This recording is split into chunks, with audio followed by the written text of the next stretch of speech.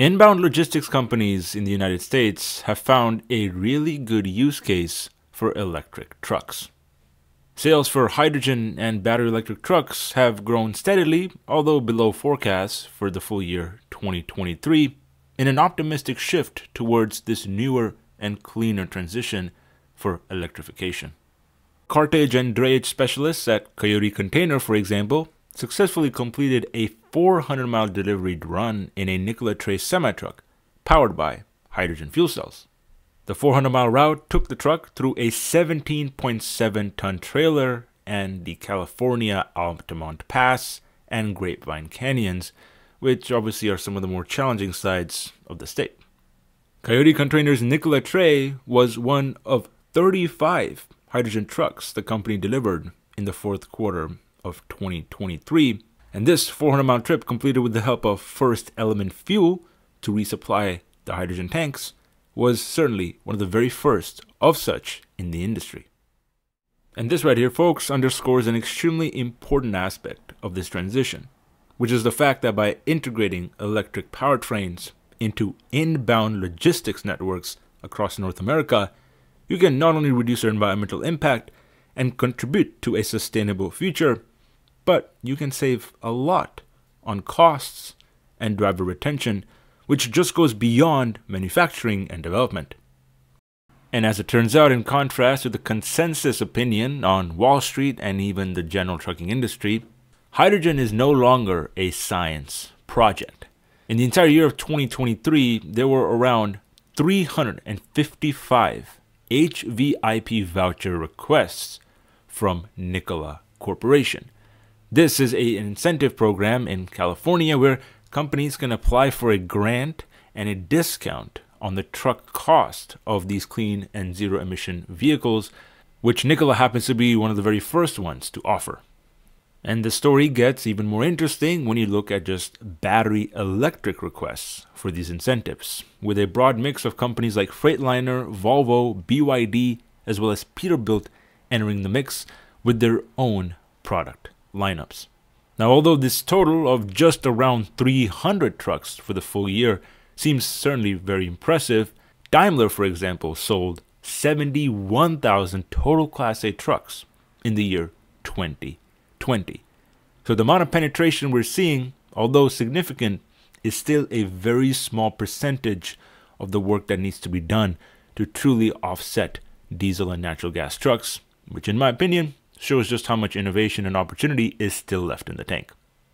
And as it turns out, translating that opportunity into real sales is going to be a difficult hurdle. Costs of electric trucks are going to be high for the consumer because it's very expensive to manufacture them, not to mention the fact that the overhead for startups like Nikola have to be spread out over a significantly lower volume of sales, which obviously hurts their bottom line profitability. And although the headlines look scary with a $1 billion net loss and negative cash flow for Nikola Motors in the full year 2023, the situation is getting a lot better, as the company significantly cut down on R&D expenses and narrowed its net loss to just around $150 million, up from around $300 the same quarter in 2022. And what's more is the fact that, according to Nikola, dealers right now are packed to the brim with orders for every vehicle that they have on the lot. Unlike in the auto industry, which has so much variety and so many options and consumers, the Class 8 commercial business is a lot trickier to forecast. And since a business like Nikola Motors is going to be selling directly to dealers who then sell to their end users and provide all the services as well as the financing options that are needed to purchase such an expensive vehicle, sales figures are at the end of the day going to be dependent heavily on how dealers adapt to this new novice industry. How well do these companies manage their accounts? How do they register the trucks? As well as how do they market it and provide the services to end users who would like to buy these vehicles, in many cases, in bulk? As for infrastructure, hydrogen stations are slowly but surely coming online in extremely pro-green states like California. The company just launched its very first one in Ontario, California, which is meant to help those companies that are early adopters in that same state refuel their trucks on busy corridors that go from west to the east. A 20-minute refueling time is nothing to laugh about in an industry that is struggling to even gain traction with megawatt scale charging for batteries.